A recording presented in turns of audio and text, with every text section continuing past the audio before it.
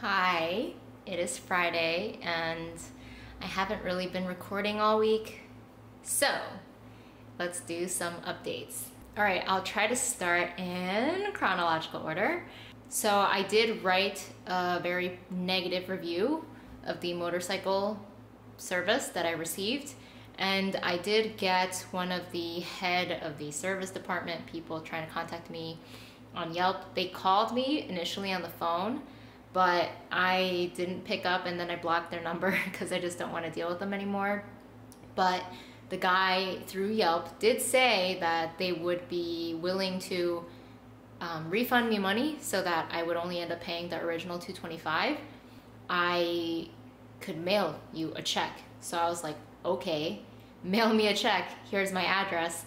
And then I never heard from him again. Originally, I was thinking like, man, I know $80 is a lot, but I just don't want to deal with them anymore. So I was willing to just freaking forget about it so they would have to deal with that.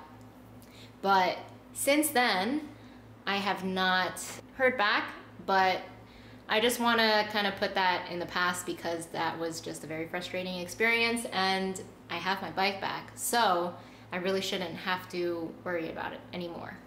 Okay, next up, I was contemplating whether I wanted to talk about this on camera or not, but it's something that I thought a lot about, I guess, because that's the type of person I am. I'm very analytical. So I originally was concerned about talking about it on camera because, I don't know, just in case the person watches the video, they're gonna know I'm talking about them, but I'm not going to say names or anything, so I just kind of wanted to say a few things. Maybe people can kind of like understand what it's like from the opposite point of view. And people probably don't know what the heck I'm talking about when I describe it like that, but it's basically about that guy that added me off Steam who pretty much met me from Dota and then asked me to have dinner with him that first week. So when it comes to stuff like that, I don't like to assume that it's with romantic intentions. But the problem with that is sometimes that makes me seem naive because, you know, why else would a guy who hardly knows you ask you out to a meal if it's not for that purpose? But there are a few people out there, I like to think, that are not automatically just going to be like romantically interested because they need to get to know you better. But anyways, so in regards to this person, I do feel like I was pretty upfront in the beginning through text about my belief that I don't want to just meet up with you to try to get to know you with the goal of dating. I was telling him that I wanted to get to know him to see if I would be interested. However, just based on like my initial gut feeling from talking to him for like a week or two, I just had no interest in that regard, but I would be totally fine with being friends and hanging out. But the problem is I think he was just inexperienced. He seemed like he made a lot of assumptions about my actions and kind of twisted it to think that it showed I was interested. So for example, like, I'm a very responsive person, right? I also have a very open personality, so I talk about anything. I talk about literally anything. So I make like sexual jokes. I've been playing games for forever, so I know that online gamer culture, so I tend to use like a lot of vulgar language at times, and sometimes guys like that because maybe they're used to girls who are very careful with what they say, and I am the complete opposite of that. So maybe at times like I was thinking that if I would reference like a sexual joke, maybe he would think that that's flirting. Or he also seemed to think that since I'm a very responsive person that showed I was interested. So the fact that I'm responding to him or talking to him late at night, like 12 to 1 a.m., he misconstrued that as showing interest, when for me, It's just that I'm awake at 1 a.m. You send me a message, I reply to it. That's it. And then I guess the last one was just, he thought that he was making me laugh a lot in person. And I was actually thinking that when I was hanging out with him, that like, I just got that feeling that me laughing a lot was maybe giving off the vibe that I was interested in him when I wasn't. I don't know, you say something funny and I laugh. Does that have to mean I like you romantically? No. But it's just, it was just a really challenging situation because maybe I wasn't being as upfront as I could have been from the very beginning. But it was only across 2 weeks, and I never sent anything that I feel like could be misconstrued for interest. So I do think he probably just looked too deeply into simple actions and was trying to see meaning in them. But I did tell him a couple days ago that I'm just not interested romantically. And I think a big issue that he seemed to do was he was very forward about being interested. So he would say certain things that would seem a little awkward or would kind of come across uncomfortable to me, and it would be a little bit cringy. But I think maybe it's a fault of mine where when people send me stuff like that, I kind of deflect it. So I don't respond directly to it. I just kind of like ignore it and say something else back. But and I guess one of the other tells that showed he was interested is he bought me a gift after only meeting me once. And I'm already a little iffy with gifts because it's somebody else spending their hard-earned money to give you an item. But I mean, he never ended up giving it to me, but he said he had it and he bought me a gift, and I was like, uh-oh, where is this going? So, yeah, I mean, I had to let him know. And not really sure if we will be keeping in contact, but that was definitely something that I haven't experienced in a while, so maybe that like livened up my life a little bit. Oh, and yesterday, so something I might not have realized initially when I first got my motorcycle again was like how easy it is to actually navigate through traffic. I mean, of course, it's logical, it's a smaller vehicle, and it makes it much easier to like zigzag and weave your way through. But I think for a while when I first started riding again, I was kind of riding like I was a car, where I wasn't being as aggressive at maneuvering through traffic. And I am actually a pretty aggressive driver. So for the past week or two, I've actually been very aggressive with my riding in terms of just like constantly passing people, and I would be like passing people maybe without getting too far in front of them first. So I was probably riding like way too aggressive, and that's dangerous. Something I try to remind myself often is that riding is really freaking dangerous, and even though it's a lot of fun, like I really need to be aware of my surroundings. So anyways, yesterday when I was riding home from work, I was doing my usual aggressive riding on the freeway, and then this car came into my lane while I was going 80, and I had to really slam on my brakes. Like I was really close to hitting this car. And I kind of try to replay this moment in my mind a little bit because I'm trying to think about whether I did something wrong, because from what I recall, I maybe just got into the lane I was in. Like I just lane changed and I was accelerating to get back to 80 and I was just going forward.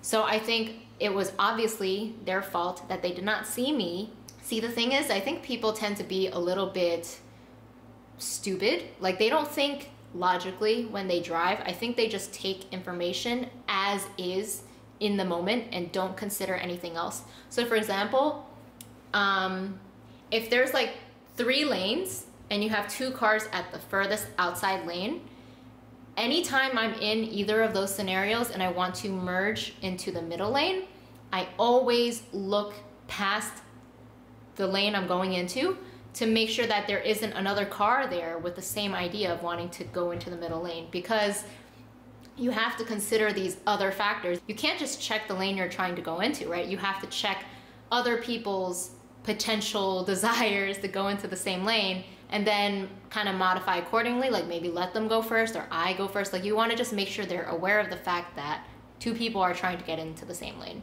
So in my case, I honestly just think that that person checked directly next to them, saw nobody, and then went without taking into account the fact that I was in the lane and accelerating pretty fast and would hit them if they lane changed.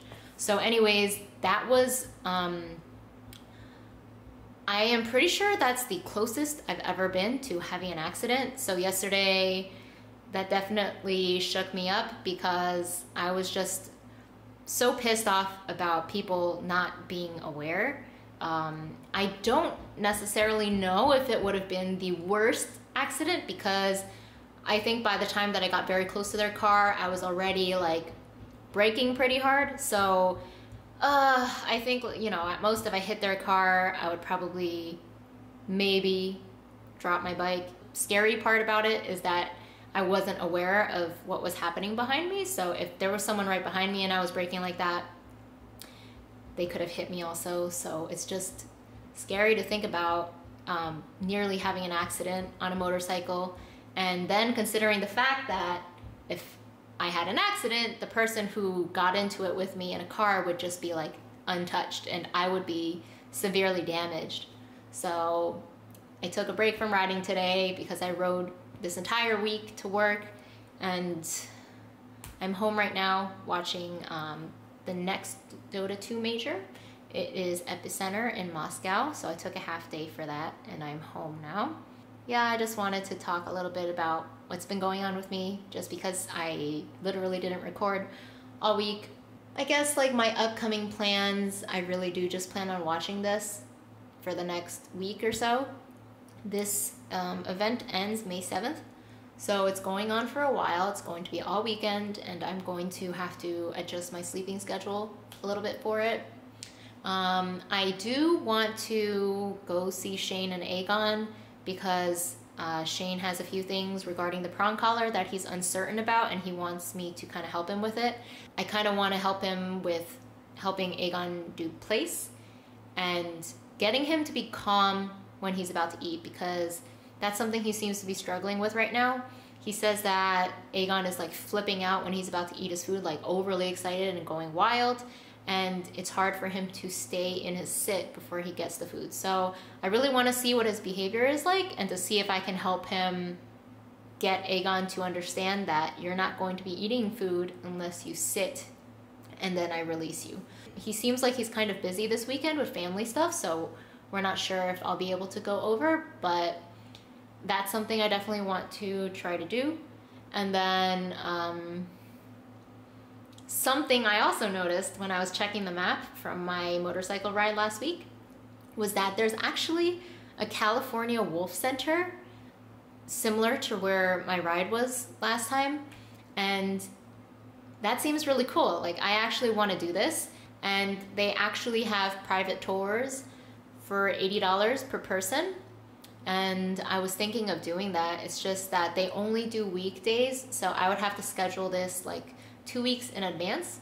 I think I would want to find out how long this tour is, because if it's $80, I'd like to hope that it would be pretty extensive, and it seems like it would be, but that's just, you know, quite expensive for something like this, so I want to make sure that I'm getting my money's worth. I haven't actually scheduled anything yet because I'm not sure yet if that's something that I want to spend this month, because I'm really just trying to control my spending. But the other problem is that after yesterday's near accident on my motorcycle, I've been thinking more and more that I really want a GoPro, but they are like $200-300. The most recent one, the Hero 6, is $300, I believe, and it seems like it has mixed reviews. And another thing too is that my current camera, the Sony that I've been recording on for several months now, It is 4K and 30 FPS. The Hero 6 has capabilities of 4K and 60 FPS, which might be useless if I'm recording with my camera and then I try to use that GoPro camera footage with this. So if I'm rendering, my frames per seconds will be off, so I feel like I might as well just get like a 4K 30 FPS to match up with my camera. So I think the Hero 5 is 4K 30 FPS. So maybe I could find one that's used off eBay or something and just try to get one at a discount, because I really do think that aside from the fact that I would be very thrilled to record footage of me riding and putting it in some of my vlogs, I do think it's very important for, you know, safety. Like, what if you get in an accident? If you have everything on footage, then that's so much better instead of depending on witnesses or like anything else. I've talked long enough, and now it is game 3 of the VP game I'm watching right now. So I am going to do that, and I hope everyone has had a great week so far. Hi guys. So it's Saturday, 4 o'clock, and kind of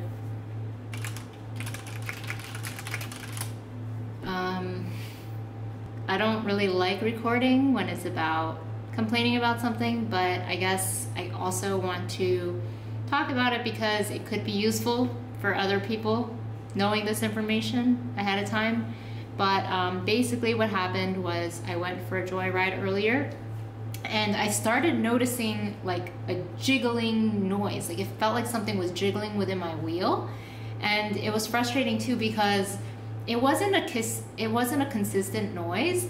I would just be like riding, like maybe at higher speeds it was really hard to hear because everything is so noisy, but if I was like slow in like maybe second or third gear, I could hear it. So I pulled over to the side of the road and I was like, what the fuck is going on? Somebody else did stop and talk to me a little bit, like asking what's wrong, but he actually told me that it would probably be wise to take it to a shop. And so I guess like I originally was going to go to a shop, but I decided to first come home, look up motorcycle repair stores nearby, and I called one that is very close, 2 minutes ride, and asked them what could be the issue, and they were like, you know, you really should not be riding on this. And I was like, I have to bring it in, so I'll ride it to you guys. I mean, I was very lucky that it's literally super close. So even though it was unnerving to ride on it, I got it there, and I heard the noise a lot right when I was getting there. But just like the level of service from this place compared to the other one is such a big difference. But basically what the issue was, they said that I was missing the collar or the spacer in between the bearings of my rear wheel. So basically the way it works is you have 2 bearings that like go into the wheel and kind of keep it stable, right? And in between those 2 bearings you have a spacer that kind of like holds them in place and keeps them, you know, I don't know, from moving too much. And I was completely missing that spacer in between. And basically what was happening is like the bearings were kind of like, I don't think I explained it very well, but basically they were not on properly. It was loose, and also one of the screws on the outside of my wheel was loose because it had nothing to really attach to. Like, that spacer in between is very important. So he said that if I kept riding on this, my rear wheel could have gotten completely fucked because one of the bearings would just like get ruined, and then there's a possibility that my chain could get caught, and there's like a bunch of bad stuff that could happen. So what they did also say was that they were wrong. They told me that when you're reassembling a wheel after disassembling it, you need new bearings. They say that when you take the bearings out, you knock them out of shape. They said something like that to me. So they forced me to buy new bearings for the job that they did when really it was not needed at all. So overall, what I'm trying to say is, if any motorcycle shop ever tells you that you need new bearings when all you're doing is disassembling the wheel and that's it, and then putting it back together, they are full of shit. Don't trust them. Go someplace else. And yeah, just like what a nightmare. I'm so pissed that I need to go yet another week for my bike to get fixed for this issue. I'm honestly though very happy that I found this shop, because like right when I got there, I just felt like they were so helpful. Like I brought it and right away he looked at it and told me what the issue was and helped me to understand why it was a problem. Like I like learning about stuff like that. So like when he was telling me what the issue was, I was like, please show me, like explain to me why that's a problem and like what should be correct and stuff like that. So probably another week for my bike to be repaired. I guess I had a week of fun, but then that scares me also because I took that joyride last week for 2 hours on this terrible rear wheel, and one of my bearings also needs to be replaced. So I need a spacer and I need a new bearing. So that is my riding update. Today has been a real bummer just because of this. I tend to be that type of person where if something negative happens, then it tends to weigh on me quite a bit. And this specific instance is even worse because I went through 2 weeks of frustration with that motorcycle store, and now knowing that they continue to fuck me with this issue is just makes it harder for me not to be angry about it. So I guess like now I feel confident that my problem is being worked on and that soon everything will be resolved. So I can now resume my day by getting in a better mood or something. But yeah, I pretty much dropped it off there, stayed there for a little bit, and then walked home. I am so lucky that I was able to walk home. I wouldn't have wanted to Uber back, preferably not. But now I am pretty hungry, so definitely need to eat. There's more Epicenter starting at midnight, or actually it might be starting at 3 a.m. today, but I'm not sure if I want to catch the first game. So if I don't catch the first game, then what a liar. The game started at midnight again. So the game started at midnight. I'm probably going to wake up at 3 a.m. The first game I'm not very interested in. So yeah, time to cheer up.